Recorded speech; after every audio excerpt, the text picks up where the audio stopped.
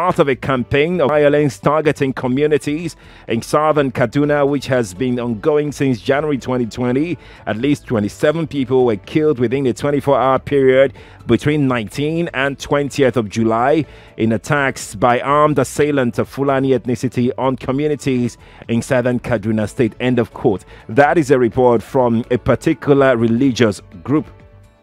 So it shows the kind of coloration the crisis in Southern Kaduna, has taken. So many of them. A statement by President Muhammadu Buhari's media aide Garba Shehu about 3 weeks ago, to be precise, July 21st, came out condemning the attacks.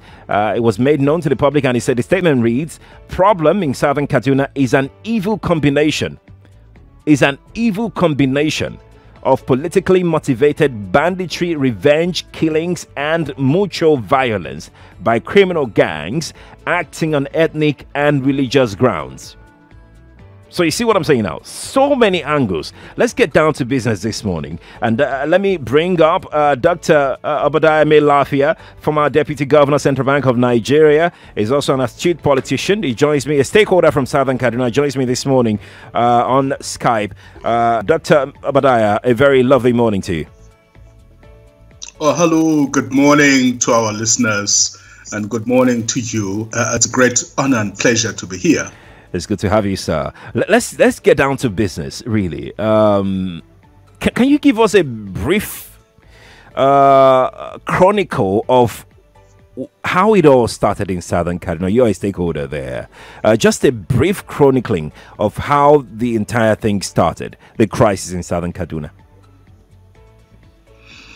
Well, thank you so very much again. Let me just set my cards on the table. I was born in a small, beautiful village called Randa. It's a mission settlement, ancient village in Southern Kaduna, in Sanga local government, to be precise. It lies at the tip end of the state. The state is very elongated. And we are very tip end and saddles between Nasarawa and Plateau State. We're very right at the border. But actually, I didn't grow up there. I grew up in Nasarawa State because my father was a missionary, a pastor, an evangelist. Right. He traveled quite a lot and ended up settling there. So I didn't really grow up at home, I put it that way. That's number one. So that gives me some kind of emotional detachment to be able to see things clearly and objectively. Yes, I'm from there by origin, but I didn't really grow up there. Number two, part of my family are Muslims. Okay. Uncles, aunties. In fact, the king of our area, in a predominantly 99% Christian area, is a Muslim. And he's my auntie, the first cousin of my mother.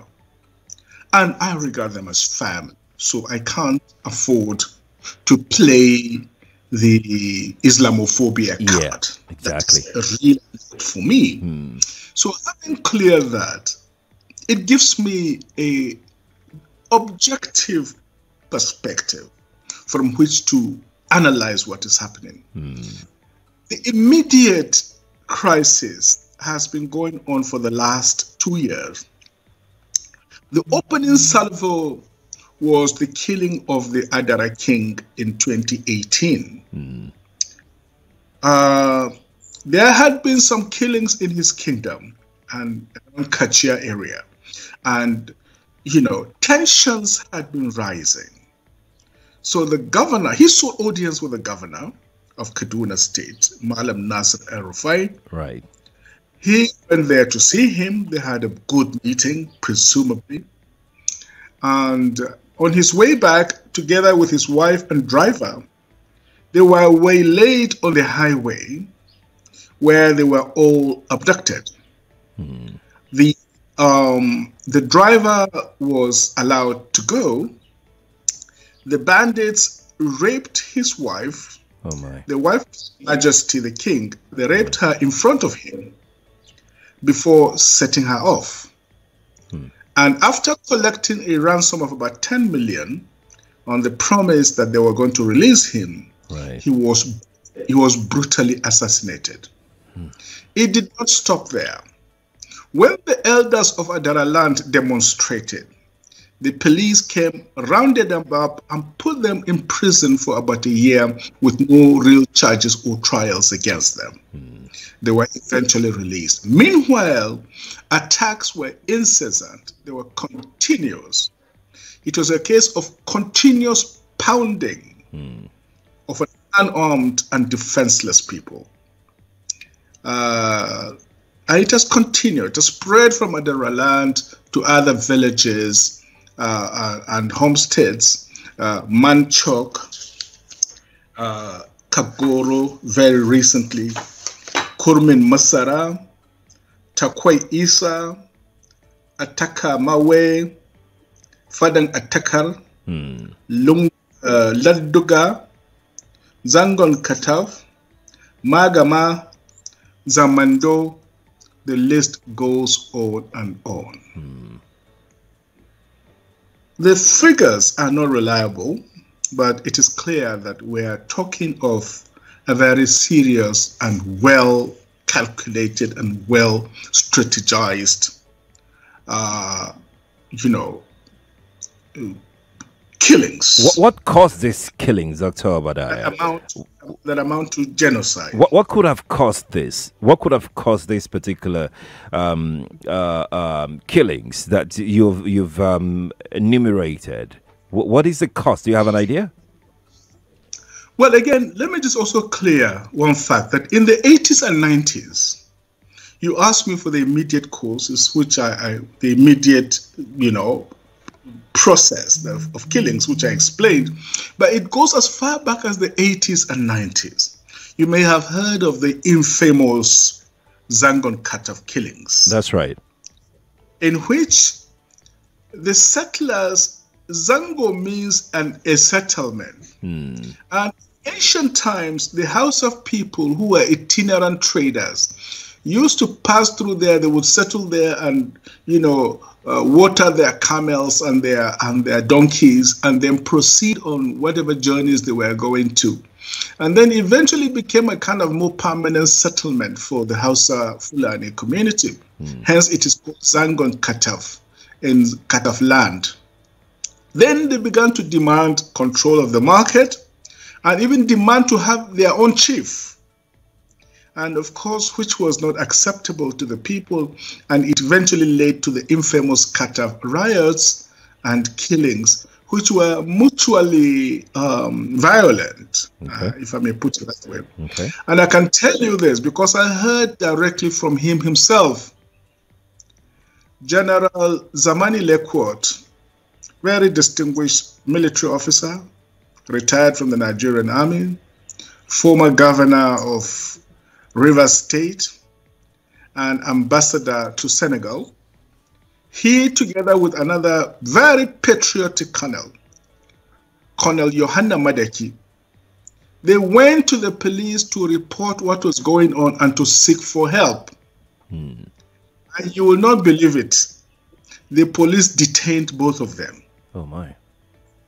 Yes. Now, General Zamani Lekwot is a highly principled officer, very patriotic. As a young officer, he distinguished himself during the Nigeria-Biafra War.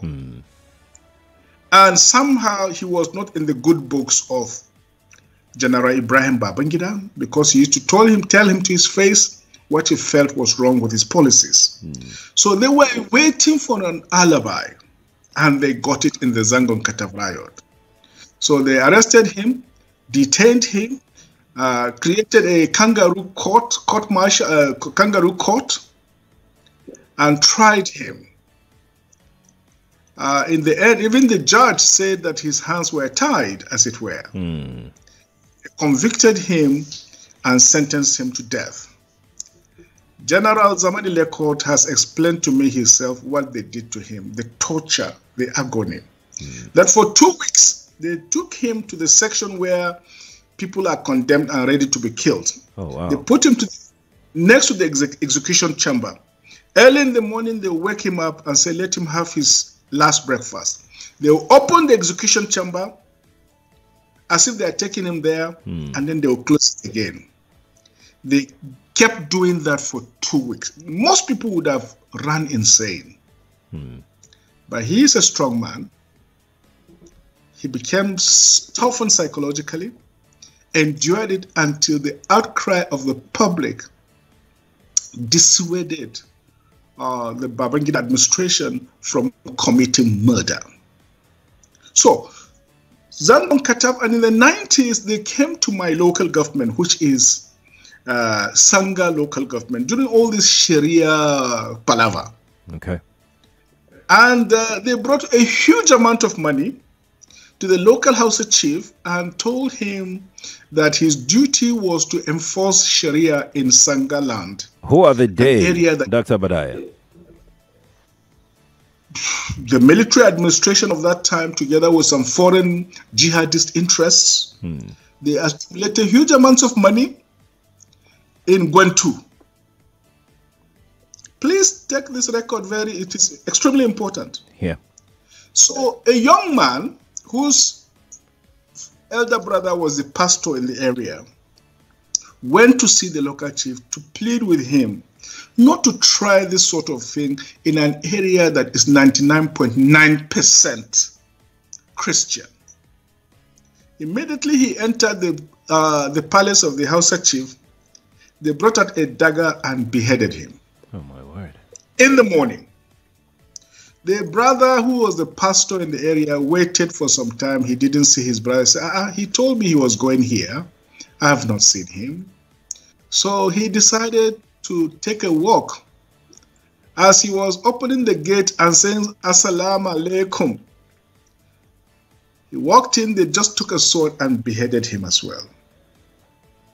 So in the space of 2-3 hours, they beheaded 2 brothers, 2 blood brothers. When the news spread, it was around during this farming season. Okay. There is a horn that our people use only during the time of war.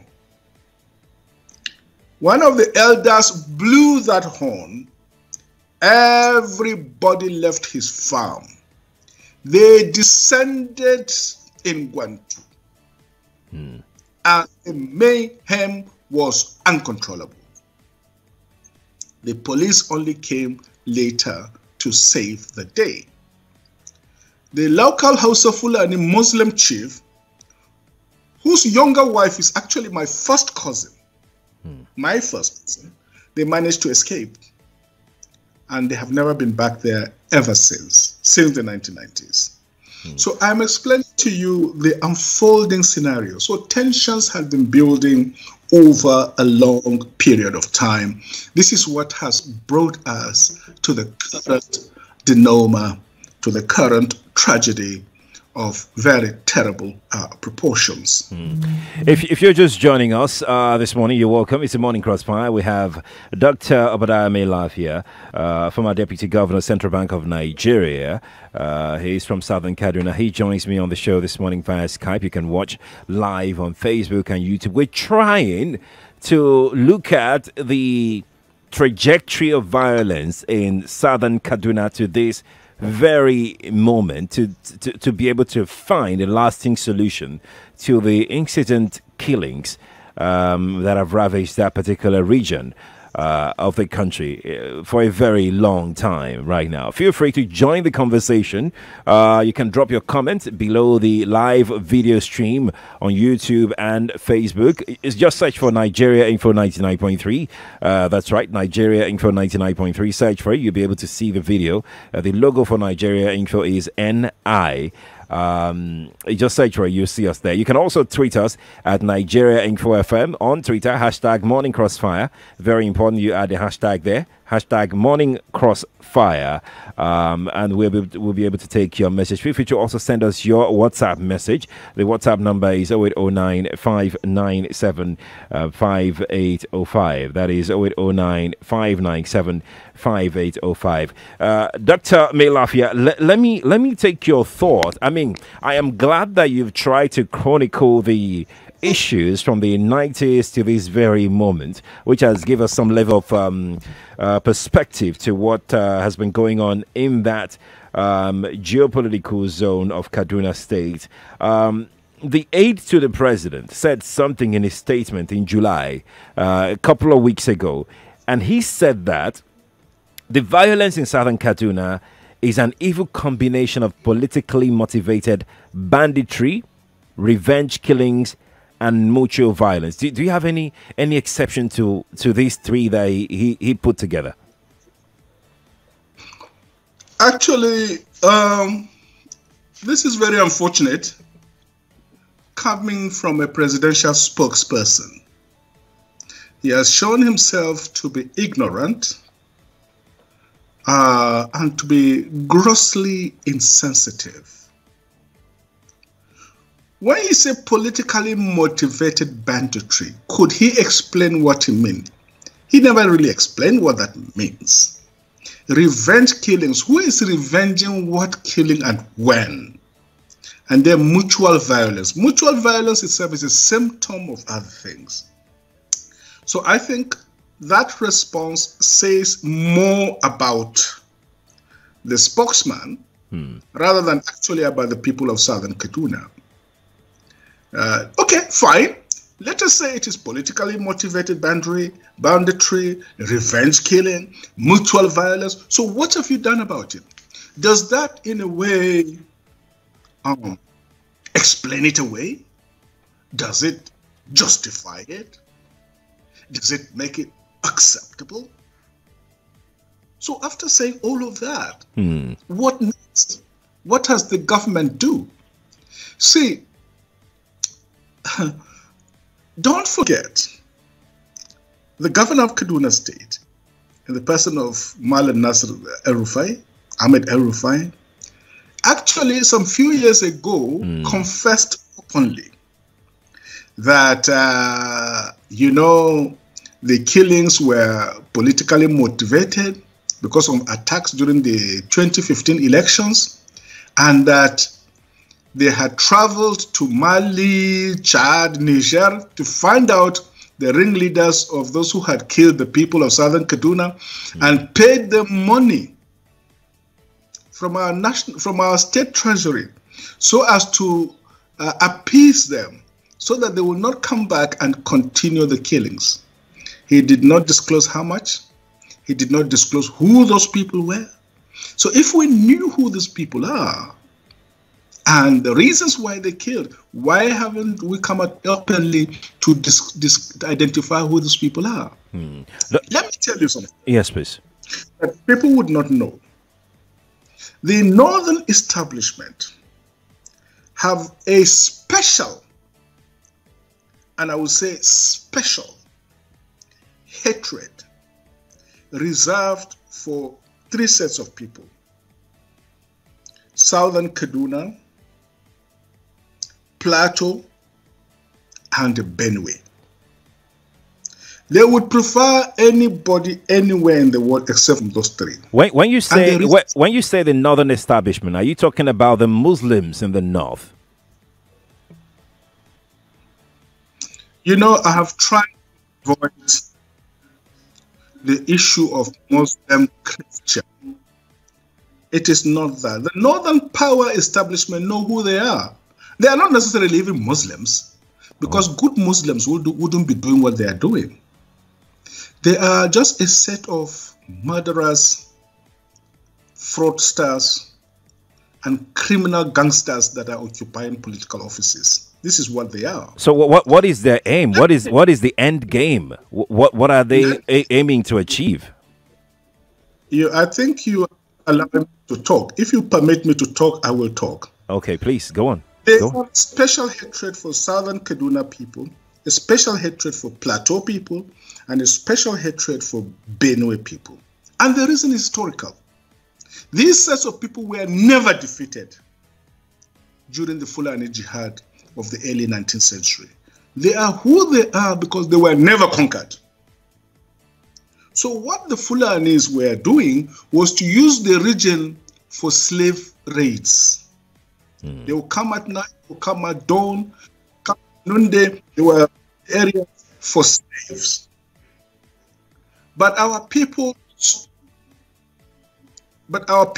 staunchly resisted them, and they never had a headway. This is why they are who they are today. Then they were trading and all sorts of things. So if you ask me, really, the reasons for the current crisis, what is leading us to today, is historical, slavery, the Fulani jihad. It is also sociological. Our cultures are totally different from theirs, totally different from theirs. We are predominantly Christian. There are some enemies among us. They make up at least over 95% of the population of the area. Okay. Then there's the reality of global jihad. That is why I think it is an insult to our people to talk about farmer-herders clashes. Those who use that kind of language are accessories to genocide. Because it is nothing like farmer-herders clashes. Look, the Fulanis living in our community speak our local languages. There are intermarriages among them. Okay. So it is not, to talk of farmer-herders clashes an insult. What is happening is continuation of jihad. This time on a globalized scale, the aim is to demoralize the people, to wipe them up, to dispossess them of their ancient patrimony, to take over the land, and to impose political hegemony. Let me tell you, there's an area called Laduga. Okay. That area is bigger than Abuja.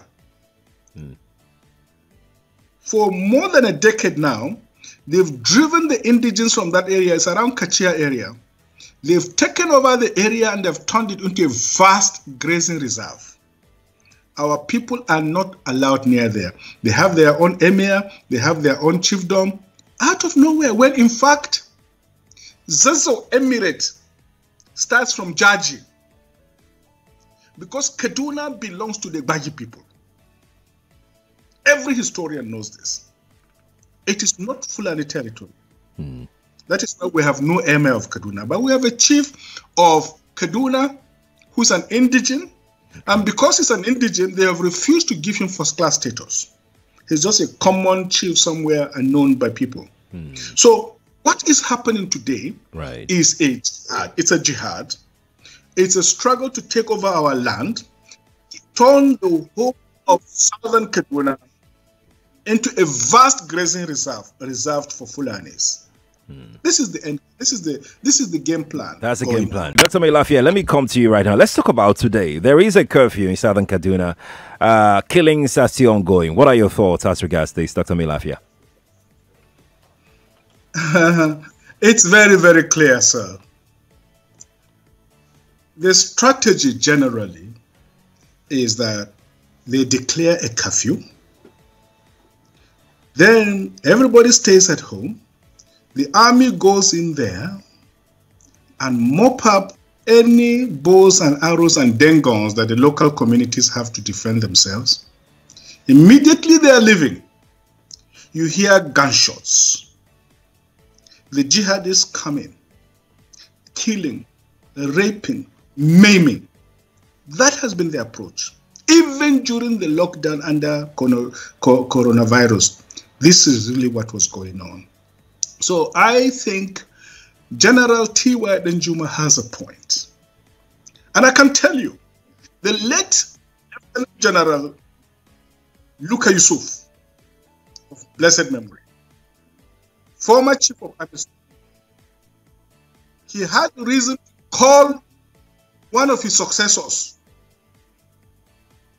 an Army Chief of Staff. He called him and almost slapped him. He told him, I wore this uniform before you. I know what you are doing. You are the one giving uniforms and boots to these killers to come and kill my people. If you don't stop it, now me and you. And during that, I can tell you, I won't, for legal reasons, I won't name the names. The people are sitting around. They know them. They know themselves. Then it stopped. The nonsense stopped. But look, let me take point by point, because there's a lot of ignorance going on.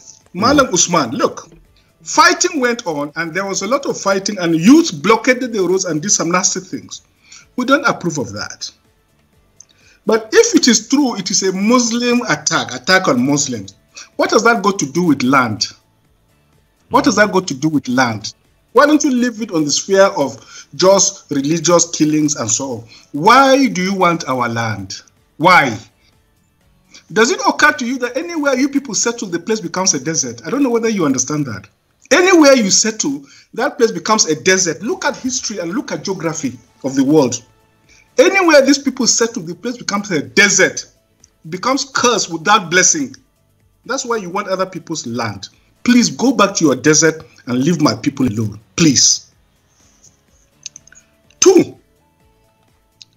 Ade talks about judgment day. I agree with you. Judgment is coming, because you cannot disembowel pregnant, expectant mothers.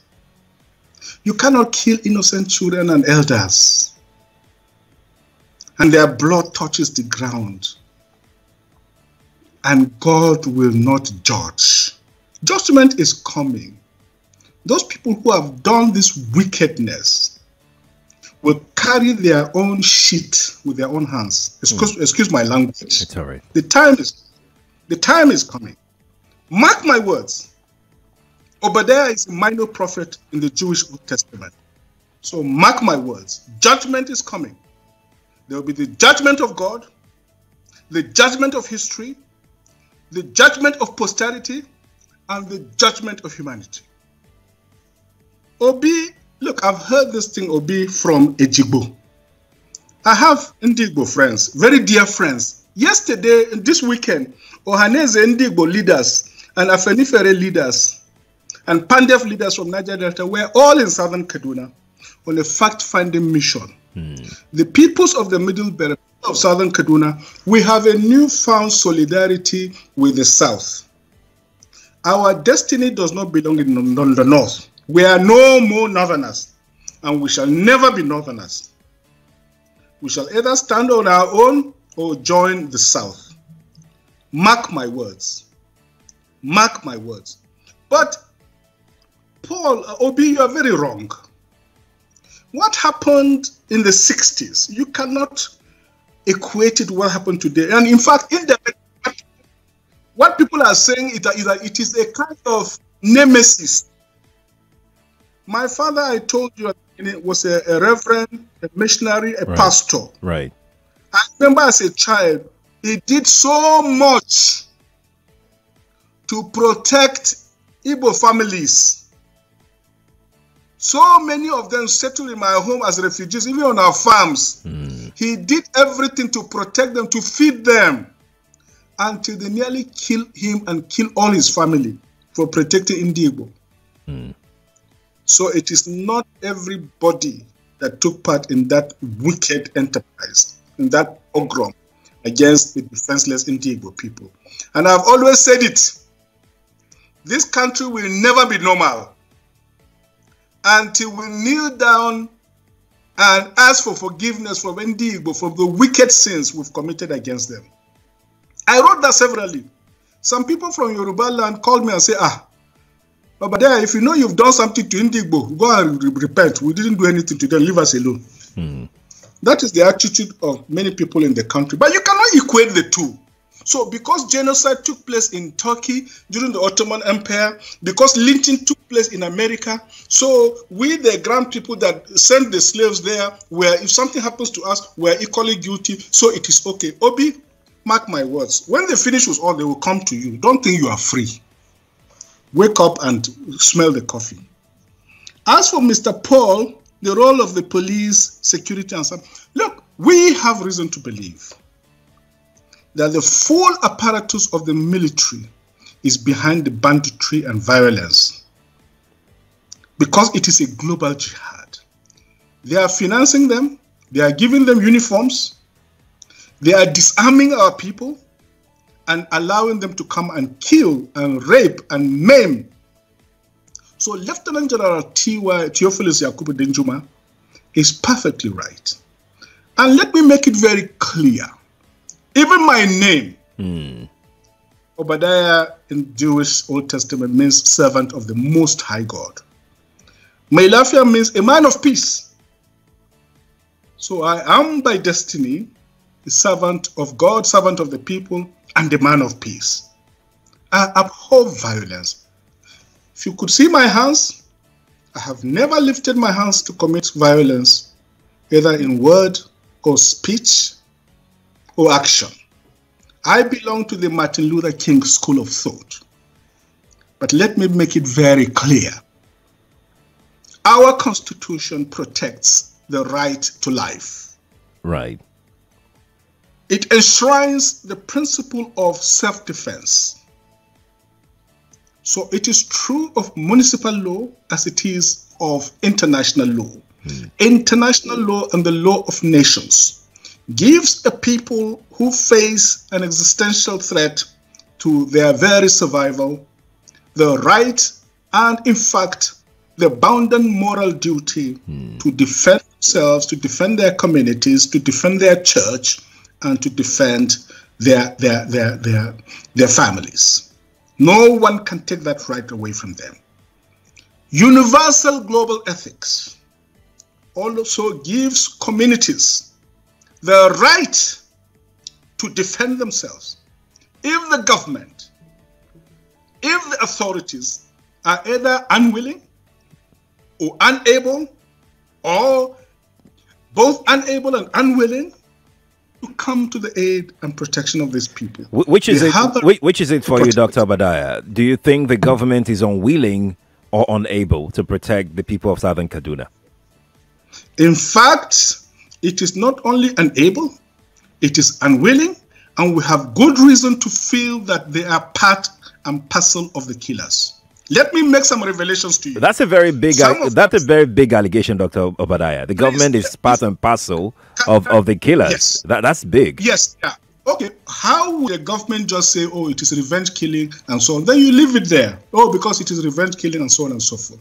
The body language of this administration, the body language of the state government shows clearly that they have a hand in the killings. No doubt about it. Because, you see, General Abacha, and people don't give him his due. Do you think you would have tolerated such nonsense?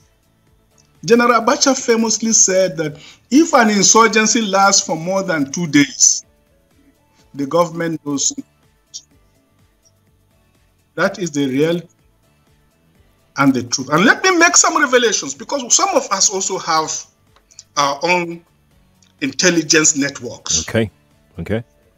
Have met with some of the bandits. We have met with some of their high commanders.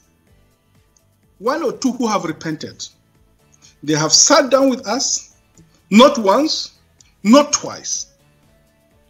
They told us that one of the northern governors is the commander of Boko Haram in Nigeria. Boko Haram and the bandits are one and the same thing. They have a sophisticated network. During this lockdown, their planes were moving up and down as though there was no lockdown. Moving ammunitions, moving logistics, moving money, and distributing them in different parts of the country. They're already in the south, in the rainforest of the south. They're everywhere. They told us that when they finish these rural killings, they will move to phase 2. The phase 2 is they will go into the urban cities, going from house to house, killing prominent people. I can tell you, this is the game plan. By 2022, they want to start a civil war in Nigeria. Don't joke with what I'm saying. I have a PhD from Oxford University. I'm a central banker. We don't talk nonsense. So don't joke with what I'm telling you. I have this from the highest possible authority, higher authorities of some of the commanders of the killers and Boko Haram. You said northern governors, past or present, Dr. Obadiah? No, current. No, they said one of them is the commander of Boko Haram in Nigeria. One of them. And they are not looking for money. They have more than enough money. In fact, he told me they just came back from one of the Middle East countries in private jet, full of ammunition and dollars. Did they tell you, Dr. Obadiah, why they would want to cause civil war in 2022? Yes, so that they can continue in power. I'm not making this up. I am not joking about this. I love Nigeria. I don't like the shedding of innocent blood. How can we find? I don't want civil war in our country. How can we find a lasting solution to this? How can we stop this from happening? I mean, let's just say hypothetically what you're saying. How can we bring an end to this? How can we bring peace to Southern Kaduna, Dr. Obadiah? Well, the killers should leave our land. And all the lands they've taken over, they should peacefully withdraw, leave our land for us, because this is not our land. You know, Sheikh Husani, the former senator from my state, he said recently that, look, when you look at Kagoro people, I am Ninzam from Sanga local government. If you look like a Ninzam man, you look at an Atiaf man, you look at a Kataf man, you look at a Jaba man, he cannot go to Kano. And this is our friend who calls himself Usman. You say you are from Katsina. Right.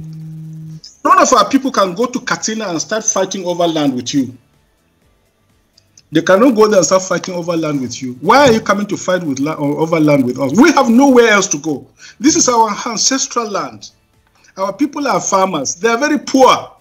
The government has neglected them. The government has marginalized them. During the last elections, do you know what they did? They did not register most of our people. And when they did, even during the voting, they will bring the voting machines around 2 a.m., 3 a.m. Right. When people are tired this morning, lining up, they'll say there's insecurity, they'll pack and go. They systematically disenfranchised our people. We have been excluded from this government. Some of us are comfortable by the grace of God. Alhamdulillah, we're comfortable. I did not steal 1 naira of government money. I've never the state. I have a distinguished international record. Right. So I'm very proud of myself. I will never beg from anybody or from government. As a matter of fact, I despise them. Their money is cost. Dr. Obadiah, thank you. We will have to drop it here because of time. Thank you so much for coming on the Morning Crossfire. It's a pleasure talking to you this morning.